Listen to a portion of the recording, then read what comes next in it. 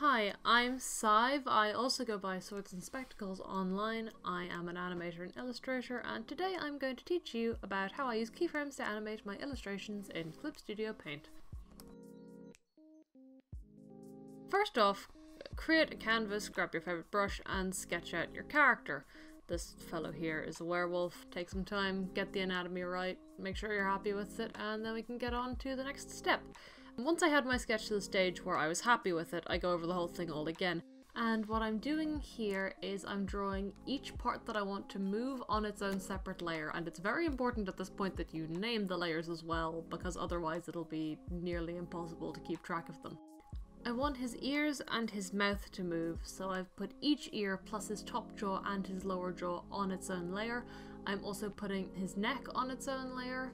His chest, his near front leg and his near back leg all get to stay on the same layer because I don't intend for those to move at all. I don't intend for his far back leg to move either, but because the tail's in the middle, that gets its own layer. And then his front far leg is going to be broken down into the shoulder, the forearm, and the hand. A point as well on the tail, I find that when you're doing a character like this with a fluffy tail, it looks better if it's either a one piece or three pieces. Two just looks a bit awkward and like it's got a corner in it. Of course, this is not by any means a hard and fast rule. Now the next step will be to bring up the timeline, so go to Window, then Timeline, and if you're using Pro rather than the actual of a frame limit, the way to get the most bang for your buck out of this is to set your timeline to 12 frames a second, and then 2 seconds to play back. It'll be much smoother if you set your animation to 24 or 30 frames, but 12 looks just fine. And once you click OK, you now see why naming your layers is so important. This can look a little bit overwhelming, but just drag it up so it's got plenty of space on the screen, and now we'll get to talking about the keyframes themselves. Make sure you have the first frame of the animation selected. Now click the Enable Keyframes, Operation, and then Object. Make sure that you're on the first frame of the timeline, and then grab the little crosshairs in the center of the canvas. This is the center point around which your layer rotates, and it's the key to natural looking movements in your animation. Drag it to a natural joint, so for the top jaw we're going to place it around where the spine connects to the head. As soon as you have it where you want it, navigate to the end of the timeline and add a second keyframe with the Add Keyframe button. This ensures that your animation will loop properly.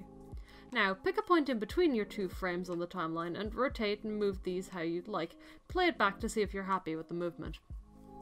The head in particular brings up a special issue. All parts of the head must have the same rotation when you start, at least, otherwise they can look like they're floating. So click and drag to select your keyframes and then go Animation, Edit Track, Copy, or select the keyframes and right click on them to do the same and paste them from the same spot on the next layer down. It's important that these are not the regular copy and paste functions, they have to be the ones under the Animation tab. Once you have the start and end frames for all of the pieces of the head though, you can mess with the animation a bit more, like I'm doing with the lower jaw here.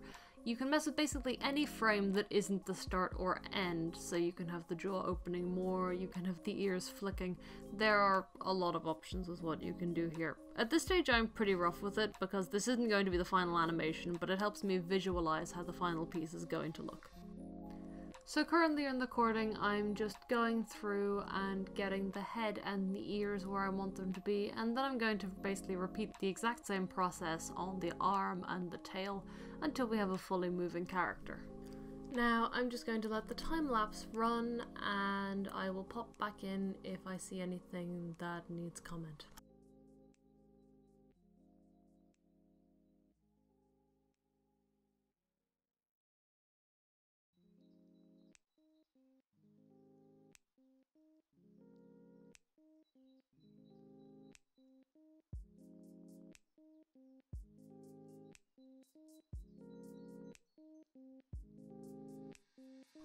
A note on the location of the keyframes for the hand, and by the way, when I say the keyframes I mean like the frames on the timeline.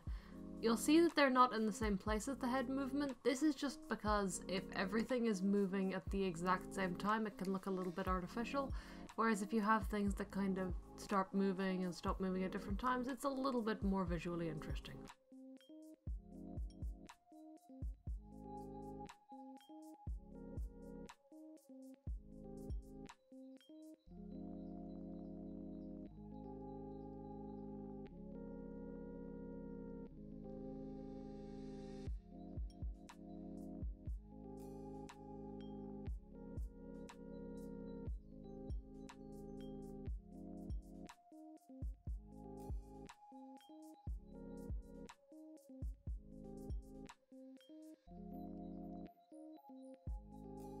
Once you're happy with where your animation is, it's time to line everything. And the line art is going to be done similar to the sketch, except instead of placing everything on its own layer, everything goes into a named folder. We're using folders because it makes it a lot easier to animate later. Also, when lining your puppet, make sure to draw in lots of overlap. You never know how much you may want to push your puppet. It's better to be safe than sorry. The best example here currently is at his ears.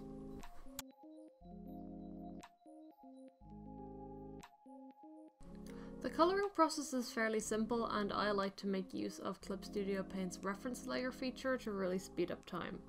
Create a new layer in the folder for the piece you want to colour, set the line art to reference layer, set the magic wand tool to respond to reference layers, draw lines on your colour layer to close the gaps.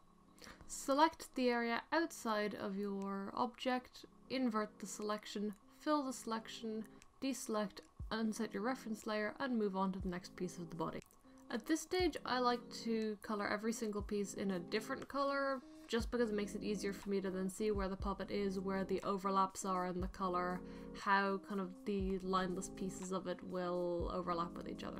And what's really nice about the reference layer setting is that you don't have to have all of the lines visible. You can just set to reference layer, knowing you have your gaps closed on your colour layer, and everything just works out quickly and perfectly because animating is slow and this saves time.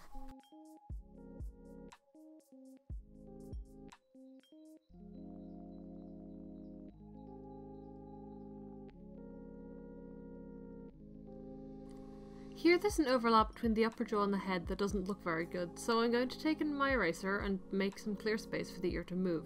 The neck colour that's going to go behind both of these will hide the slightly awkward looking puppet pieces in the end.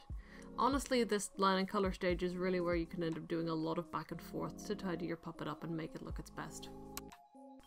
You can see that on areas like the neck and later on the tail, I coloured the lineless portions of the overlap with a jagged, fluffy edge. This is so that the overlap looks fitting and like part of the character if it remains visible in the final product, more like a stylistic choice than an error in the puppet's construction.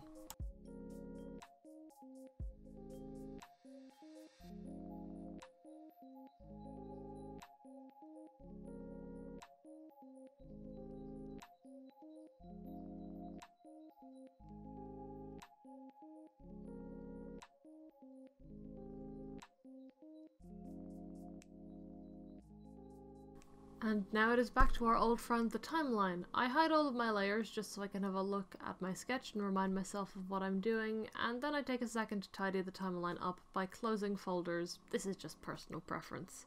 Anyhow, I animate the exact same way I did with the sketch. It works the same way on folders. It also works the same way on animation folders if you wanted to do an animated blink or something like that. Just be aware that when you move a folder, grab the outside of the rotation box to move it rather than trying to click and drag on the layer. Clicking and dragging on the canvas itself will just pick up a layer instead of both layers in the folder, so just make sure that you're moving the whole folder rather than part of it. As you can see here, I'm not sticking strictly to what my sketch was. I'm having a bit more fun with moving his neck and having his jaw open and close. That's kind of the joy of puppets like this. You don't have to stick exactly to your plan, you can change it on the fly because everything is so separated out. It gives you a lot of freedom with how you want the character to move.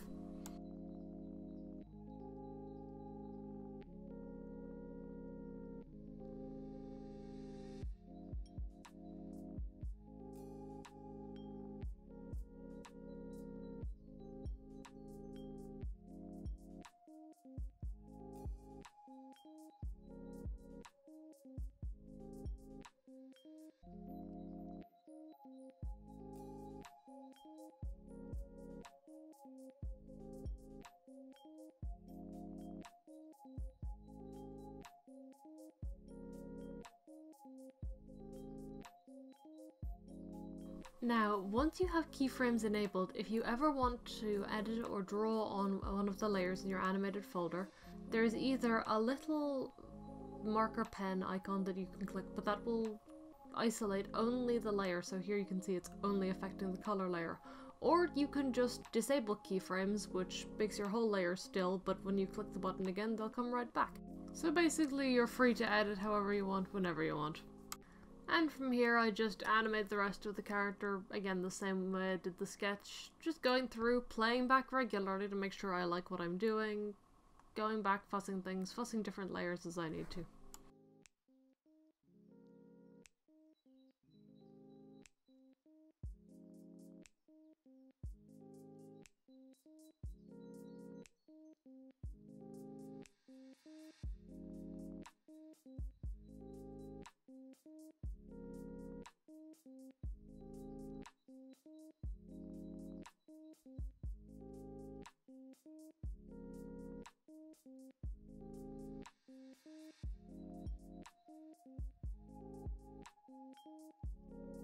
Once you're happy with how you've animated everything, it's time to get on to colouring it, and this is when it starts to look really good.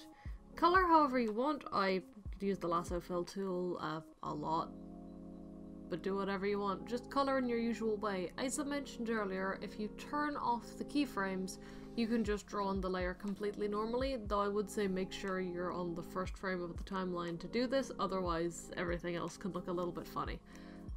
All of your keyframes will be preserved and they will come back once you re-enable keyframes. Another important thing is to check your animation regularly to make sure that you haven't left any strange uncolored bits or any gaps, but that's quite easy to keep a handle on. Just regularly play back your animation. An advantage as well to the fact that you've keyframed the folders is that you can use your usual clipping masks or layer modes, whatever you want. They'll all work just perfectly normally within their own folders.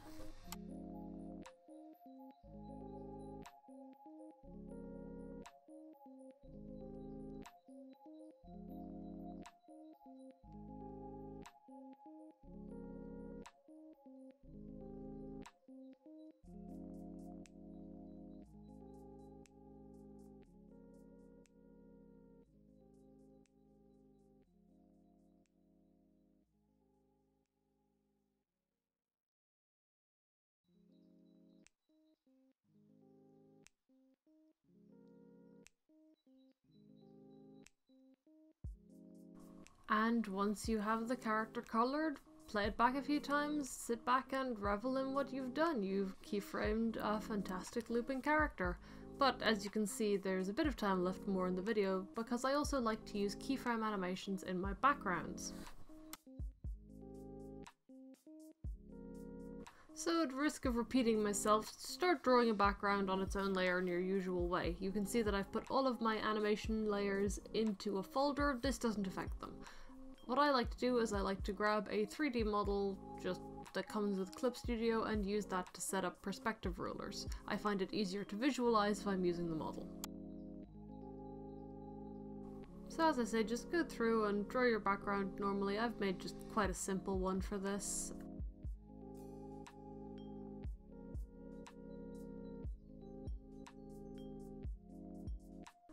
Because the character is in his own folder, I can actually clip a shading layer to the folder, which I've just made with a dark blue set to multiply and use the airbrush to pull out a little bit of highlighting on him. Now, the clipped layer will not move like the animation folder does, but if you're a little bit clever, you can kind of cheat some very fast shading out of it. The first thing we're going to keyframe in the background is actually the streetlights in the background. You can see that I've pressed the little plus by the folder with the streetlights in it, and by adjusting the opacity after I've turned keyframes on, I can actually make opacity keyframes. And I'm putting them fairly close together with small incremental changes so that I can have a flickery streetlight, which I think adds a nice sort of atmosphere to the whole scene. And as with the animation on the character, play your animation back, check it regularly, and you'll be sure that you like what you're doing.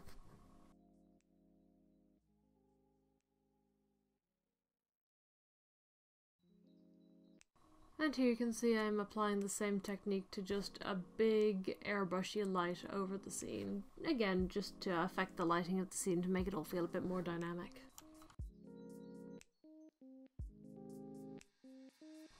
And to add the impression of a slightly windy day, I'm first drawing a still layer with various tufts of grass around the place, and then what I'm doing is I'm making individual layers for individual grass tufts, and I'm animating those the exact same way I animated the character. So the process for those is just one new layer per grass tuft, draw it on with whatever your preferred brush is, use your color picker to grab some shading and highlight colors from the other grass tufts around it, place your rotation point at the base of the grass tuft, animate it, Bob's your uncle.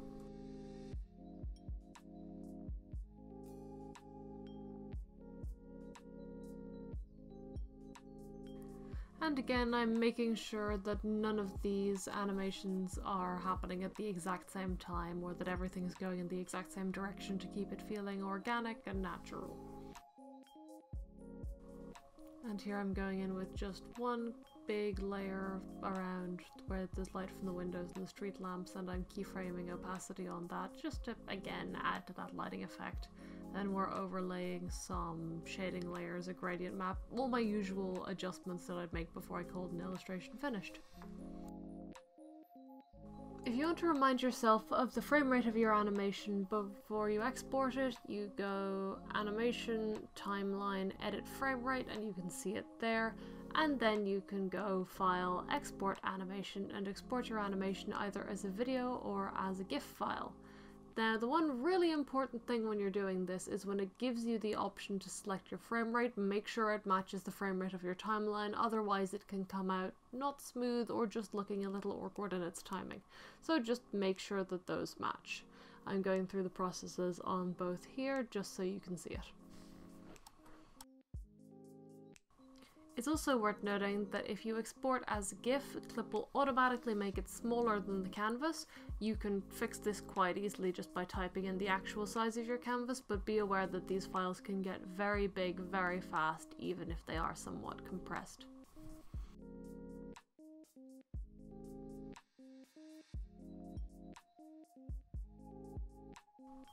So once you've finished exporting your animation, open it up and take a look. This is the final product for what I made. I hope you learned something from this tutorial. Go off, have fun, and make some cool stuff.